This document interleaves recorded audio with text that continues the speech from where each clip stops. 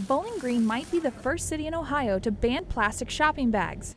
City Council is talking with citizens about possible types of bans on plastic bags.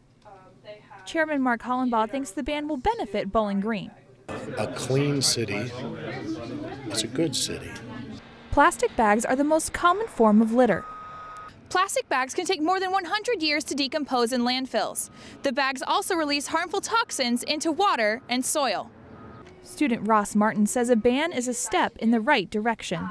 We are part of that problem in Bowling Green, and I think that makes it all the more important that we follow the example, we do what's right. Some plastic bags might be necessary for food safety. Deli owner Ivan Belleville says raw meat can contaminate reusable bags.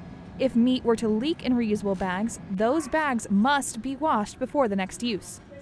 City Council is considering many options. It could ban shopping bags altogether, charge a bag fee, or only allow plastic bags at locally owned stores.